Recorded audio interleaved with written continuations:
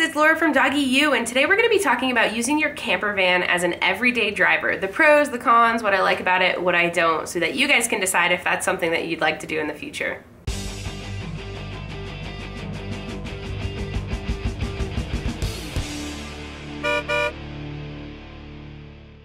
So before we get started, if you could go down to the bottom and click that like button so other people can find this video, I would super appreciate it. All right, so let's talk about what I drive right now for a camper van. I have a Ram ProMaster 1500 136 wheelbase low roof. So it's a smaller camper van in the scheme of camper vans, but it's not a small vehicle at all. It's probably about the size of my truck that I had prior to having vans. So it's a relatively medium-sized vehicle that I'm driving daily as my camper van. So one of the obvious things about driving your van as your daily driver in your camper van is the financial savings that you have. So prior to having just this one vehicle, we had 3 vehicles, 2 cars that we drove around to work and to dog training, and then we had the camper van that I used for longer trips and weekend camping. But that means it sat in the driveway a lot of the time, especially during the winter if I wasn't going south. It was just sitting around and I was paying for it. And I was paying out the nose for it because it was registered under my business, and insuring a cargo van for business is incredibly expensive. It was about $2,600 a year to have that van insured. So it was really, really expensive. So what we ended up doing is we sold our really big camper van. We sold one of our older cars, and my husband took my car and I took the van. Oh, my husband's the best. So I bought the Ram ProMaster 1500, and now I use that as my daily driver and drive that all around Colorado, but I also use it as a camper van so I can travel everywhere with it. So let's talk about some more pros of having the just one vehicle. I think one of the biggest pros is that I'm always ready for anything. So like around here, I love Trader Joe's, but I don't have one close to me. So if I'm out driving and I see a Trader Joe's and I can stop in and stock up, I can just go ahead and turn on my fridge freezer, and that stuff can sit in there. Maybe if I have a client after that, my stuff can just sit in there all day and it's not going to defrost. So it's a good time saver in that respect, and it keeps everything frozen and cool because I have that great fridge freezer in there. It also is great, like, because I do client work and I am in between working jobs frequently, and I may have like awkward periods of time. I might not want to drive all the way back to my house, so I can easily just hop in the back and take a nap, which I know is ridiculous, but sometimes you just need a good nap. So I love that aspect of it. If I want to eat lunch out, I grab some food and I can just pull it out of my fridge freezer. I don't have to have a lunchbox or anything like that, and then I can pull out the table and sit comfortably and eat in the van. So it's just really practical for a lifestyle that involves periods of time that you otherwise would be wasting. You know, I can bring a book, sit in bed and read it while I'm waiting to go to my next client. Another reason it's great is for the dogs. The dogs are really comfortable in there. It's already like a second home. So when I leave them, I don't have to worry about anything. I know that it's insulated. I can turn the fan on. I know they're going to be climate controlled and comfortable, which isn't necessarily the case about your daily driver if you have a car or sedan or something like that. The dogs are super comfortable. They get on the bed and they mostly look out the window and nap. So it's really conducive to having my dogs with me all the time and having them feel safe and comfortable. The final big thing about having your camper van as your everyday driver is being able to go at a moment's notice. I know I'm always packed for camping, so if something comes up and I just want to go, I'm ready. Everything is pretty much stored in the van. All I need to do is grab my husband and the dogs and drive away, and we're ready to go. There's not like transferring things between van, especially when you have dog stuff. I'm not transferring crates. I'm not, oh, I gotta get food in here. I always carry food for the dogs in the van. I have a little bit of food for ourselves. So no matter what, we're ready to just pick up and go at a moment's notice, which works out really well for our lifestyle.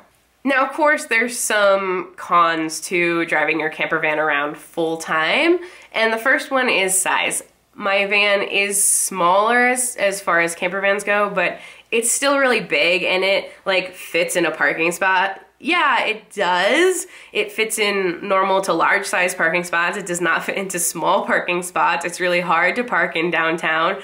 It's not easy, and you have to have a lot more consideration for it. On top of that, my van with the fan is almost 8 feet tall. which means I can't go in most garages. So if there's garage parking, sometimes they'll have 8 feet 4 inches as their first level, but most of the time that's taken up by handicap spaces or their own vehicles. So it's really hard if you're going downtown and you're gonna have to park way further away than those people that can fit in a garage. So it's always something to think about, and I'm always thinking about parking when I'm having to go into tighter spaces, which obviously isn't the case if you have a smaller compact car. That's also a problem for me if the dogs are in the car. I wanna park as close to where I'm gonna be as possible. I don't like leaving them far away. So sometimes we'll end up having to take my husband's car into downtown or make considerations around that so that we can park closer to an event. So just one of the things that you need to think about when you're thinking about using your van full time.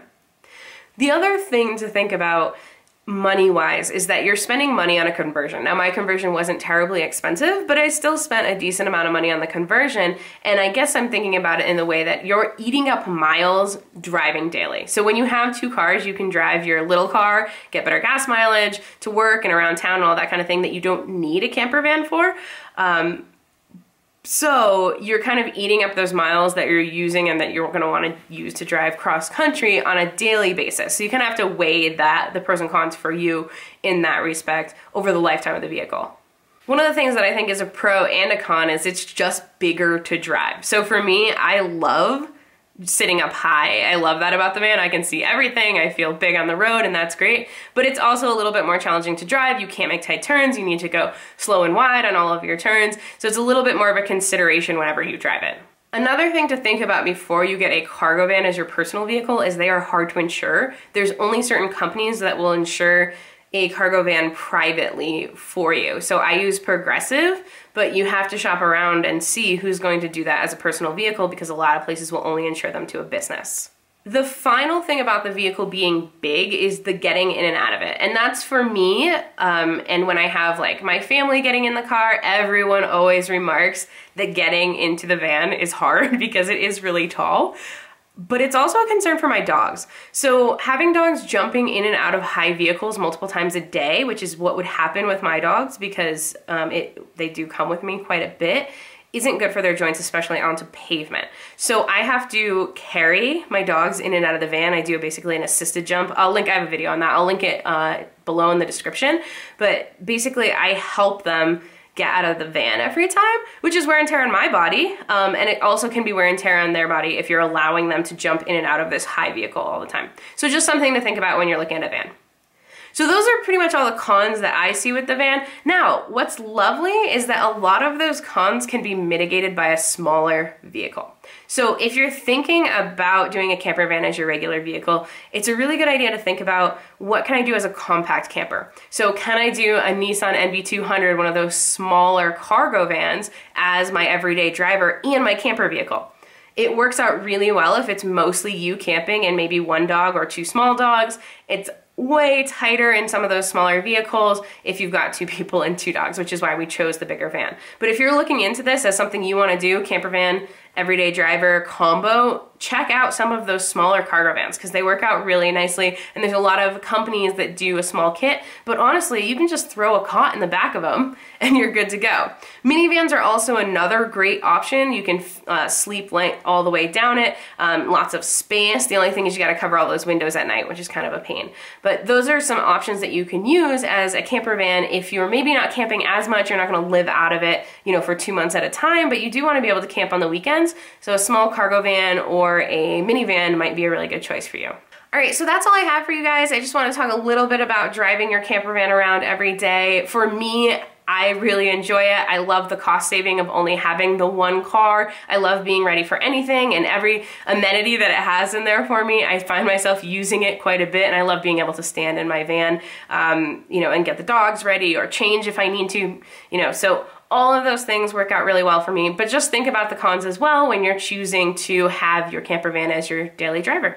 All right guys, so that's all I have to say about using your camper van as an everyday driver. I would so appreciate it if you hit that thumbs up button and subscribe to this channel. Hit that little bell so you get notified when we do new videos. We do new videos every single week, so definitely check those out. Leave a comment below. I answer all of my comments as long as they're not mean, and I'd be happy to answer your questions about the van or using it as a daily driver, or any questions you have about dog training as well. So you guys have an awesome day and happy travels.